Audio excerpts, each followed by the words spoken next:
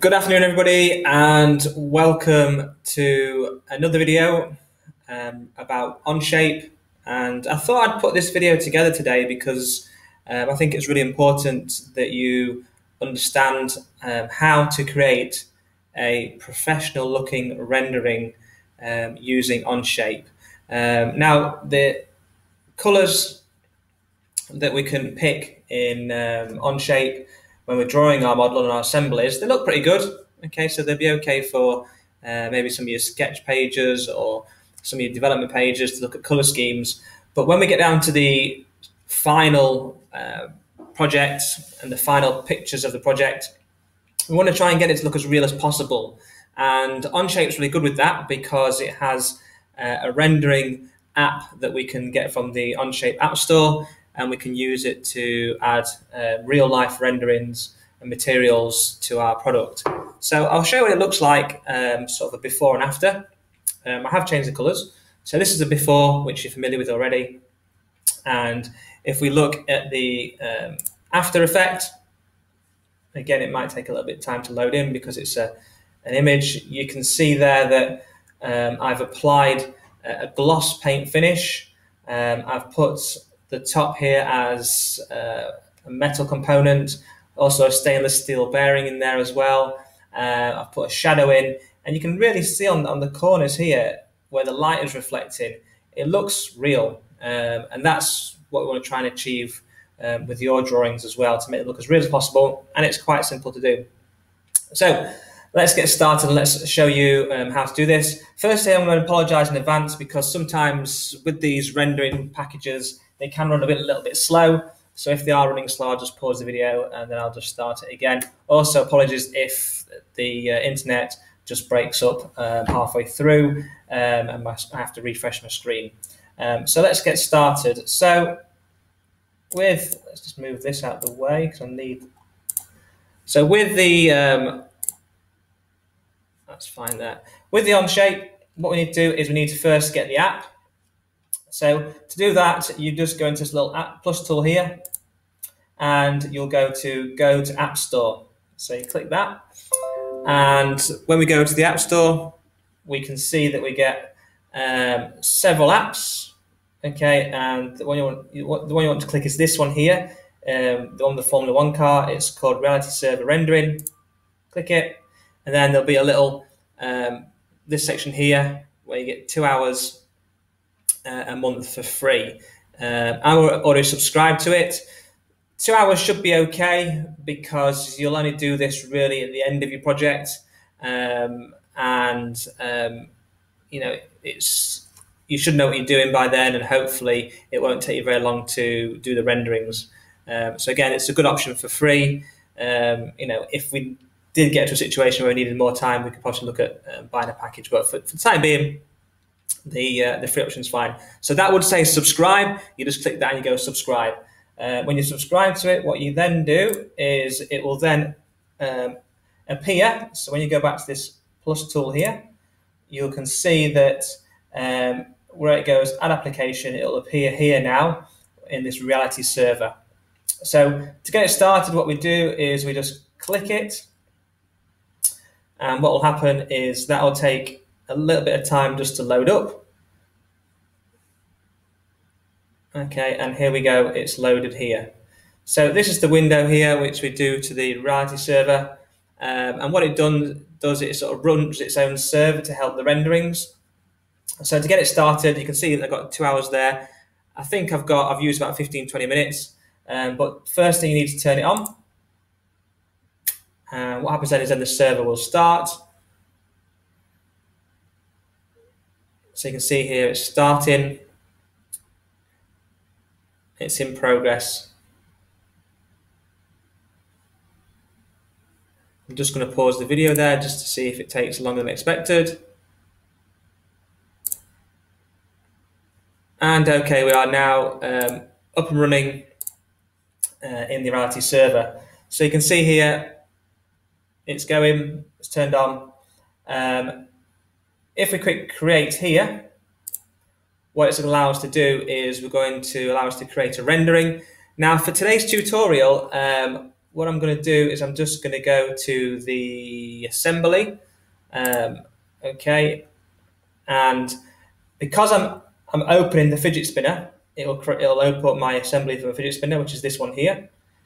Now, tessellation means that how fine do I want that final rendering to be?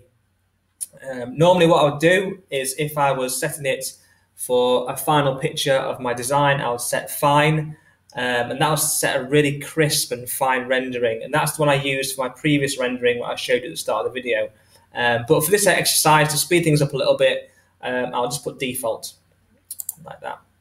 And then we click start. And this is the bit that might take a bit of time because it's got to bring the model in and it's got to convert it into that rendering. So you can see here it's working. Depending on your internet connection, it could take a couple of minutes to do. So we'll just pause the video. And what's happened now is it's imported our model into the environment here. And we can see that from the drawing below, so we've gone from the assembly here to the picture at the top, it's smoothed things out a lot more. Okay, so you can see it smooth things. You can have a look around it like you would normally. Just click and roll it like that. Okay, so let's get a good view first. So what I would suggest you first is get into a view that you like, because this is the view that we can save. So just click and rotate it. Then what we need to do is we need to set an environment. So what an environment is basically is what the background of that product will be. So this will be sat inside this environment here, and then all the reflections that are visible on this product will be leaves and trees, and the lighting will also be affected.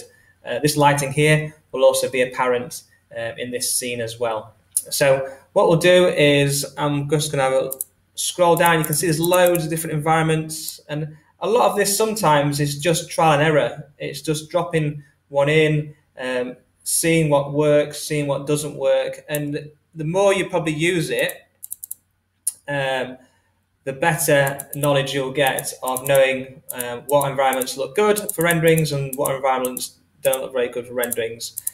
So what I'm going to do is I'm just going to pick one. Let's have a look. Let's have a look. Let's try this one here. I haven't seen this one before. It may work, it may not work. So all you do is click it and you just drag it in. And what it just changes it slightly. It renders it to look like that effect. Now it looked like it hasn't done anything there, but what you need to do then is you need to actually, once you've dragged it in, you come to here, and we need to turn the shadows on for the background because they're currently turned off. So you go this one here, where it's ground enabled. So again, I was just clicking that, ground enable, ground position, and you just click turn those on. And what that'll do is that'll start to put some shadows under my work. So it just gives me a bit of depth on my drawing here. So you can see it looks like it's floating now. At this point as well, if you wanted to, you could also click that and you could change the background color of your background. So I click there and it changes it to gray. So again, you can choose it to what you want to change it. If you want to leave it white, gray, use a slider, to get like maybe a light gray, so just a subtle color there. So what I'll do is we'll probably just leave it at that light gray, like that. So when I'm happy with that, I just close that. And you can see if I just then select another one, so let's pick another one just to show you the difference. Let's go something a bit brighter. Let's go for this one here. I mean, I did that before into Kira Sunset, I think. Let's try Floral Road and see what happens with that. Is there any difference? So you can see there that's gone a lot brighter because it's a brighter scene. So again, it's just a case of finding things that you are happy with that work for what you're trying to achieve. So let's just go back to, let's try this hotel room. That might be indoors. What does that look like? Okay, that looks good. I like that one because we've got a bit of shadow happening, a bit of light. Okay, so that looks pretty good, that one. So again, it's just a trial and error to what you think looks realistic. Then the next step is going into materials. Okay, and there are lots of materials. Okay, the material library is massive. You can pretty much get anything you want in the material library. So you can get transparent netting, you can get patterns. It's endless. You know, it's endless. So let's have a look. To search them, what you can do is you can just type in here. So if this one here, sort of paint metallic. So if I just typed in there paint, okay, it'll bring all the paint ones up like that. If I typed in plastic, it'll do the plastic ones. So again, the good thing is to do is just scroll through them, have a look, see what looks good, trial and error, and just see what works for you and your model. You know, there's no right or wrong answer here. It's just a case of what you think looks good. So it's personal opinion, really. I'm going to just see what this one looks like. Again, it may not look very good. So you just click it. And then what you do is you just drag it onto the area. So this purple area here. And then you let it go. And what will happen then, that will then convert that area. With a little bit of patience, it'll render it into that pattern. You can see there it doesn't look very good. So again, you can change that. So let's have a look to make it a bit better.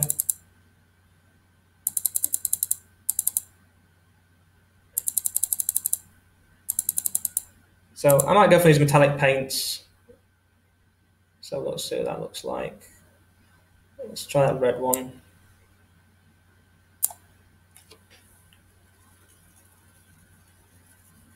Okay, so you can see that looks a lot better. We're getting some nice reflections.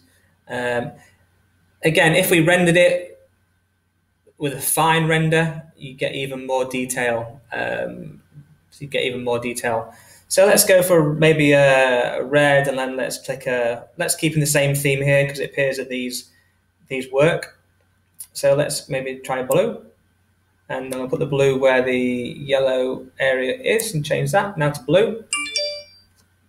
So let's have a look what happens there. Okay, you can see that's changed that bottom area to blue. Let's just click off and just see. Yeah, it looks looking nice, looking good. You can roll your mouse in to get a good look to see what it looks like. And you know, this lovely gloss finish here, lovely sort of reflection there, making it look like a real product. Then what I'm going to do is I'm going to look at this cap area here. So I need some form of metal. So let's just type in, let's see if we can just type in stainless. Here, does that come up? No.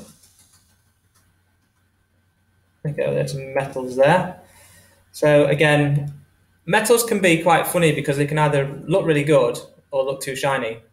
So let's go for this one here. Let's put that on the bearing and just see what that looks like.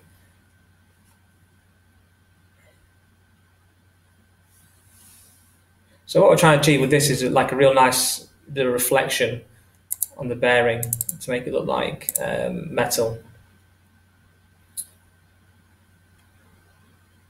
So it's okay. Probably could do better. Let's have a little look. What else we got here?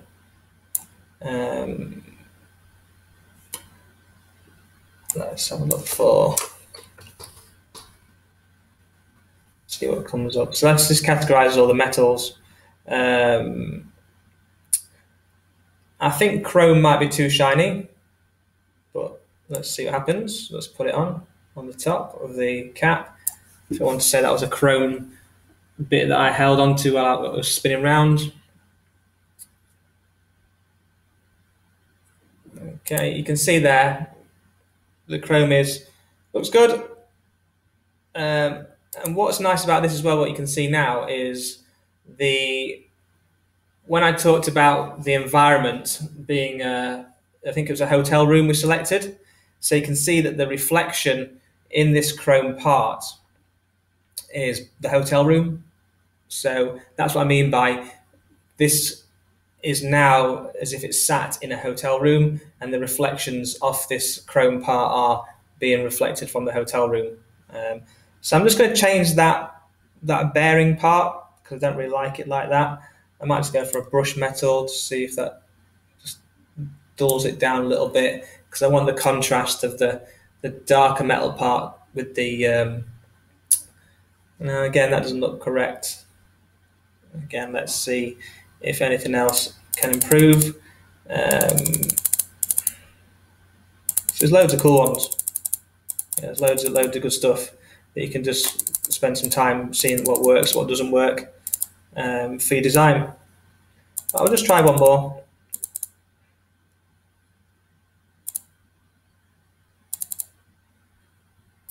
So a quick look. There's like hammered patterns, you know, there's metal plates. It's endless. It's endless.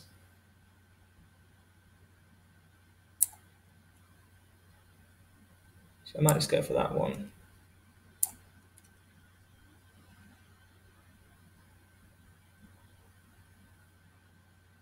Okay, that looks better. That looks better. So what you can do now is, once you're happy with that, you can, looks like it's got some red, this red line here is the reflection from the paint. So it's even included that on there. Once you're happy with that, what you can do is you can get it into a view you want. So whatever view you want to do your presentation as.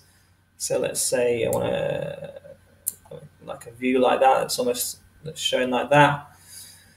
Then it's just a simple case of just then render it to a file. So to do that, it's render to disk. Okay, and on here it's going to ask you what ratio. So that's the view I want to do it. Okay, so that's the actual view I want right now. So from view, again, this is all stuff you don't need to change. Format's JPEG, that's fine. Quality here, again, we can ramp that up to production. That's like the best quality you can have. The higher the quality, the longer the render time. And then we'll just click render. And what will happen then is this little bar will run across and it'll render our design. So I'll just pause the video and then we'll look at the final product at the end.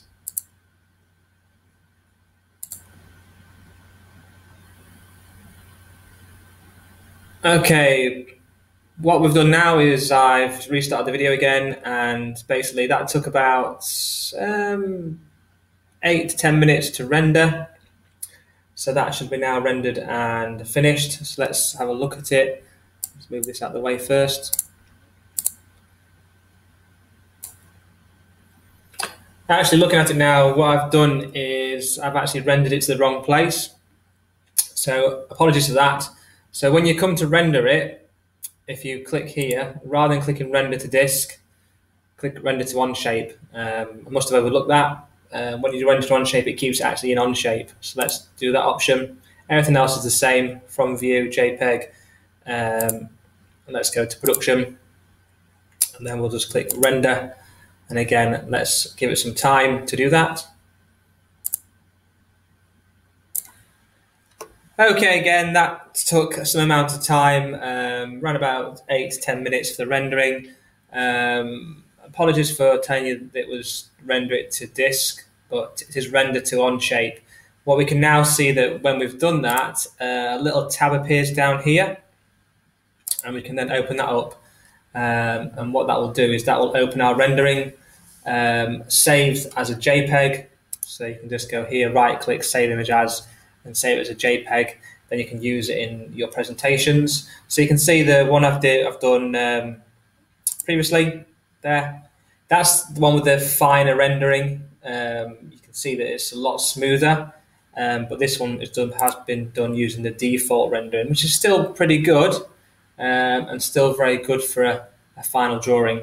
So I hope that video gets you on the path to being able to render your assemblies. So any drawing you do now, you can also render. Thank you.